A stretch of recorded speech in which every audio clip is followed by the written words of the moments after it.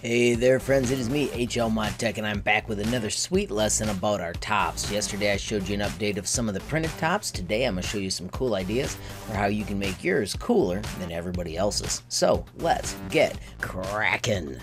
Alrighty friends, so if you missed the earlier lessons, I will have links up here on the info button so that you can get to those if you want.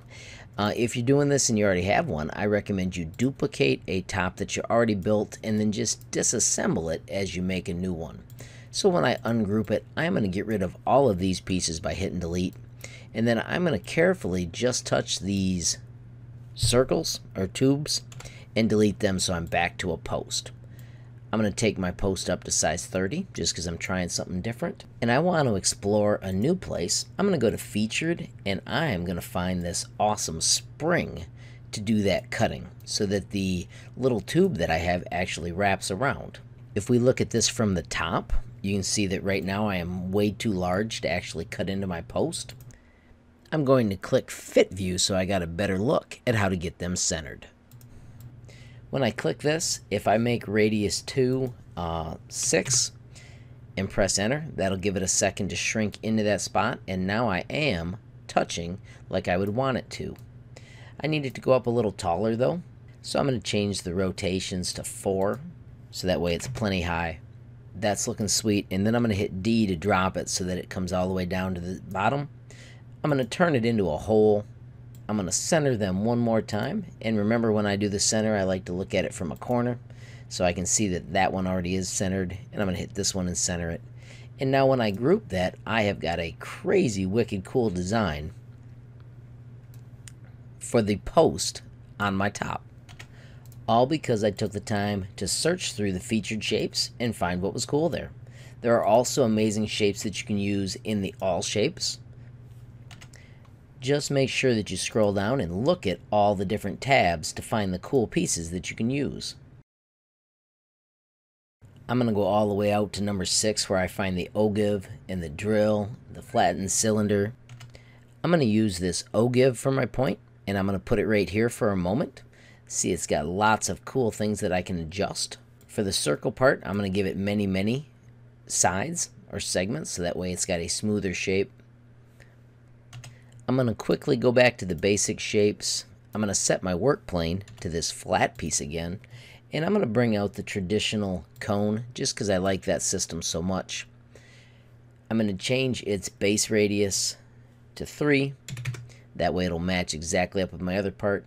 And I'm going to do my top radius of 15, so it's going to be quite wide.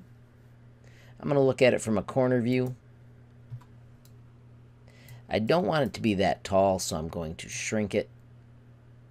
I'm going to go with 10.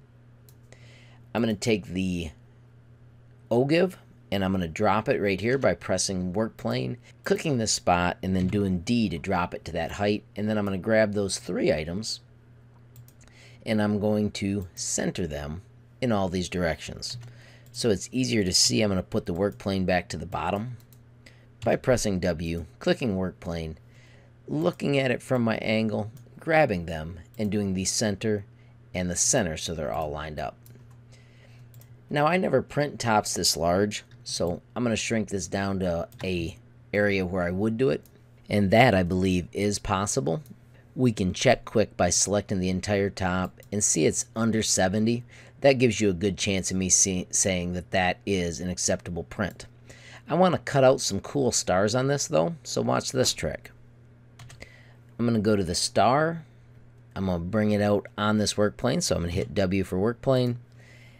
I'm going to put it on top of my design. I'm going to hold shift and make it small enough that I can put 4 of them on top of this. Look at it from the top.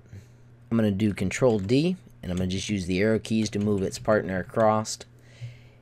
Press W for the old work plane. Alright, before I do my stars, I want to group this. So I'm going to real quickly hide both of my stars I just made, select the rest of my top, and I'm going to group it so it's one piece because I've got it all beautiful and centered. Then use the light bulb to bring those back. And now when I grab the entire apparatus, I can hit center, and since I lined them up this way, now my stars are in the middle. I'm going to select both of them by holding shift, doing Control D, and I'm going to rotate them across, Remember, if you stay close to the shape, you can use the large tick marks so it lines up. I could leave these nice and puffy outside my top, but I want to cut them out. So I'm going to click on all 4 of them, turn them into holes. I'm going to stretch them taller, and I'm going to push them all the way through. Let's look at it from the side so we can see that they're going to have corners all the way around. Looks like they are.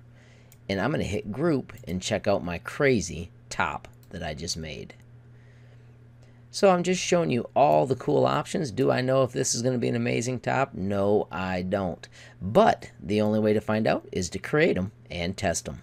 There are so many pieces and parts here to check, my friends. I've only shown you a tiny bit of what is possible in the all shapes. Make sure you get all the way out to the end of them. There are just more and more crazy cool pieces that you can build tops with. You just need to track them down and see what they can make. So my friends, I hope you enjoyed this lesson and all the cool things that you can possibly make. If you did, please hit that like button. If you make something awesome, you can use the share over IM to generate a link so that I can actually see your cool design and possibly print it. If you've got a question or a comment, add it down below. And if you haven't subscribed yet, what are you waiting for? Mash that subscribe button. And last but not least, hit the notification bell if you want to be the first to know when there's a brand new movie from me, HLModTech. Thanks for watching. Have a great day.